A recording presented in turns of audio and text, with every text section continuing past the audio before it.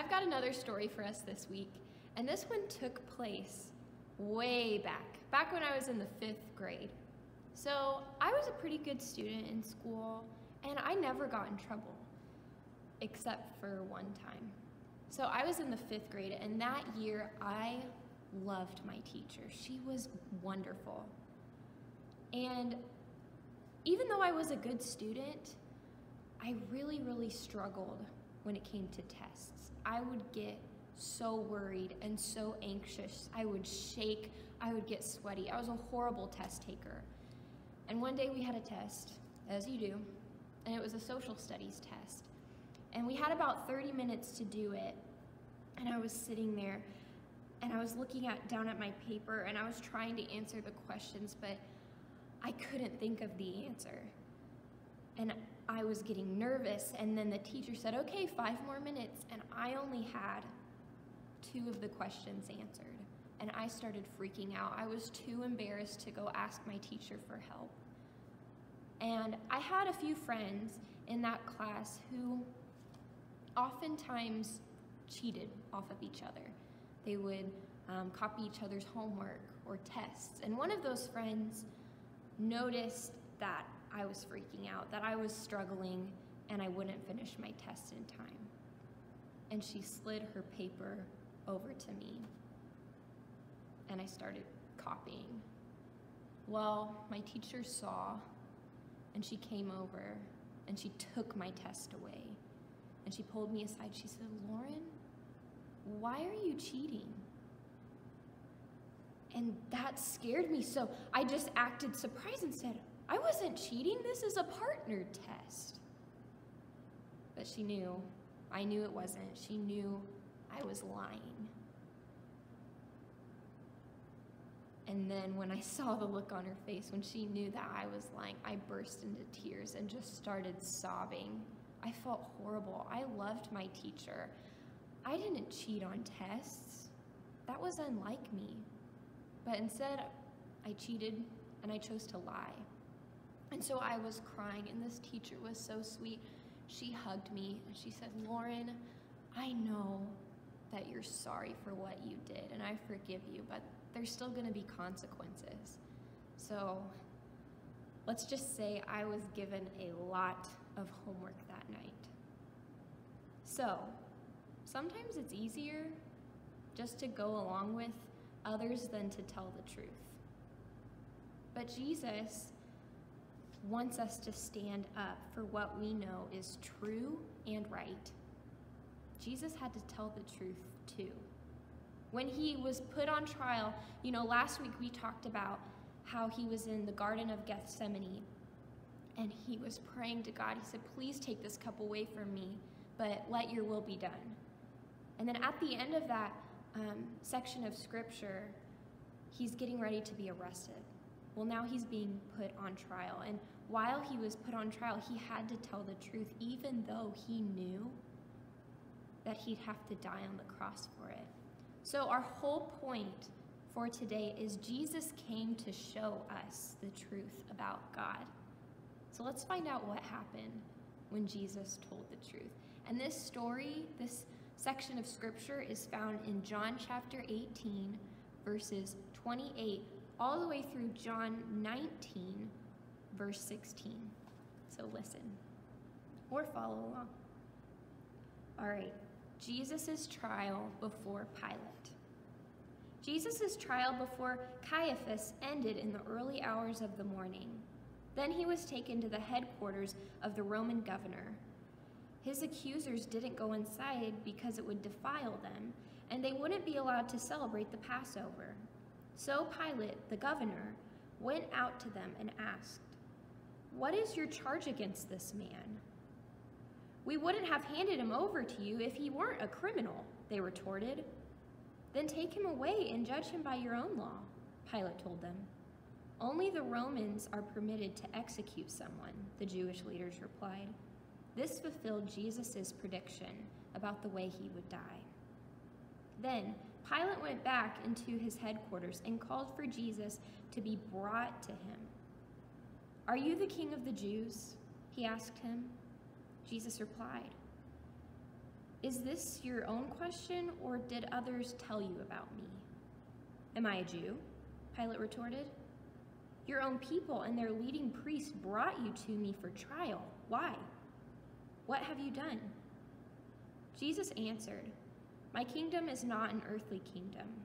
If it were, my followers would fight to keep me from being handed over to the Jewish leaders. But my kingdom is not of this world." Pilate said, "So you are a king?" Jesus responded, "You say I am a king. Actually, I was born and came into the world to testify to the truth. All who love the truth recognize that what I say is true." "What is truth?" Pilate asked. Then he went out again to the people and told them, "He is not guilty of any crime, but you have a custom of asking me to release one prisoner each year at Passover. Would you like me to release this king of the Jews?" But they shouted back, "No, not this man. We want Barabbas." Barabbas was a revolutionary. Then Pilate had Jesus flogged with a lead-tipped whip. The soldiers wove a crown of thorns and put it on his head, and they put a purple robe on him. "Hail, King of the Jews!" they mocked as they slapped him across the face.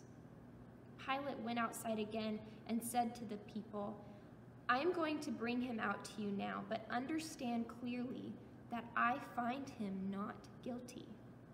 Then Jesus came out wearing the crown of thorns and the purple robe, and Pilate said, "Look, here's the man." When they saw him, the leading priests and the temple guards began shouting, "Crucify him! Crucify him!" "Take him yourselves and crucify him," Pilate said. "I find him not guilty." The Jewish leaders replied, "By our law, he ought to die because he called himself the Son of God." When Pilate heard this, he was more frightened than ever. He took Jesus back into the headquarters again and asked him, "Where are you from?" But Jesus gave no answer. "Why don't you talk to me?" Pilate demanded. "Don't you realize that I have the power to release you or crucify you?" Then Jesus said, "You would have no power over me at all unless it were given to you from above. So the one who handed me over to you has the greater sin." Then Pilate tried to release him, but the Jewish leaders shouted, "If you release this man, you are no friend of Caesar. Anyone who declares himself a king is a rebel against Caesar." When they said this, Pilate brought Jesus out to them again. Then Pilate sat down on the judgment seat, on the platform that is called the stone pavement, in Hebrew, Gabbatha. It was now about noon on the day of preparation for the Passover, and Pilate said to the people, "Look, here is your king." "Away with him," they yelled. "Away with him! Crucify him!" "What? Crucify your king?" Pilate asked. "We have no king but Caesar," the leading priests shouted. Then Pilate turned Jesus over to them to be crucified. So they took Jesus away. Why did Pilate ignore the truth? I think he knew the truth. He knew Jesus was not guilty, and I wonder if Pilate even thought, this is the Son of God. But Pilate ignored the truth. I think that he was afraid of the people. He didn't want them to be upset with him. I think he was also afraid of upsetting the emperor, Caesar. But why did the Jews, God's chosen people, ignore the truth? Maybe they thought Jesus was lying, or they thought he was breaking their laws, or they just didn't like Jesus. He wasn't the Messiah they wanted or expected. Even though people didn't believe him at all, Jesus kept telling the truth about who he was. Jesus thought telling the truth was important, and he stood firm in telling the truth, even though it meant he would die. But the truth Jesus told wasn't any old truth. It was that he came to show us the truth about God and to let us know how much God loves us. He loves us so much. He loves every person that existed, currently exists, and will exist. Jesus died so that all of us could be forgiven. And that's a truth that we can really believe in. Remember, though Jesus was God, he was also fully human. He experienced temptation. He didn't give in to temptation, but he felt it. So Jesus could have been tempted to stray from the truth. He knew that the people didn't believe what he was saying about God anyway, but he told the truth. And I wonder how Jesus felt when all those people were ignoring the truth.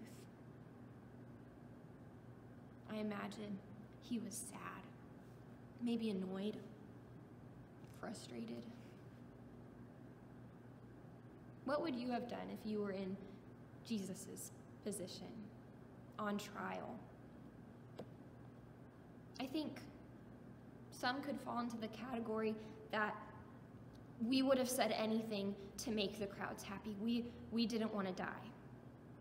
And then there's the other extreme, where maybe you would have stuck to your guns. You would have stayed confident and told the truth. But I think most of us fall in the middle. I think it would have been really hard to tell the truth. I know it would have been for me. But why do you think Jesus kept telling the truth? We know he was perfect. But along with this, he knew that telling the truth was important. And Jesus needed to share the truth about God.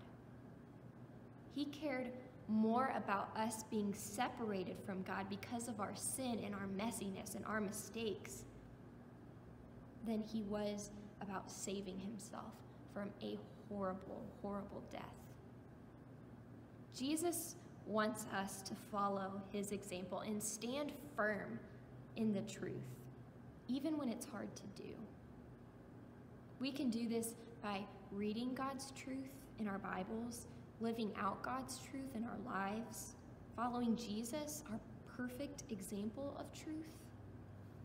John 8, verses 31 through 32 say, Jesus said to the people who believed in him, "You are truly my disciples if you remain faithful to my teachings, and you will know the truth, and the truth will set you free." So what were some of the things that Jesus taught us? Well, he taught us to love people, not just our friends or the people that we like, but our enemies, people we don't get along with, people we don't like. He taught us to serve others. He taught us to care for the sick, the hungry, the poor. Jesus came to show us the truth about God. And Jesus wants us to stand up for the truth too. So, how can you follow Jesus' example and stand up for the truth this week? Let me pray for us. Jesus, we love you. And Lord, I thank you so much for all that you do for us. God, I pray that you would help us to stand in the truth with confidence, even when it's hard. Help us to tell the truth and follow your example and be loving to others around us. It's in your name I pray. Amen.